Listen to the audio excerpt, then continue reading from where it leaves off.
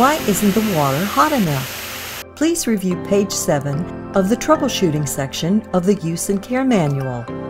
HotWave will heat water utilizing all power available. However, the temperature of the heated water may vary due to many conditions, including high water pressure to the home. To ensure the water exiting the device is as hot as possible, reduce the flow rate as much as possible. Do so by rotating the nozzle to red-colored settings. This is the best option as it maintains good pressure, but you can also turn the pressure adjustment lever left to the minus symbol, indicating a decrease in pressure and flow.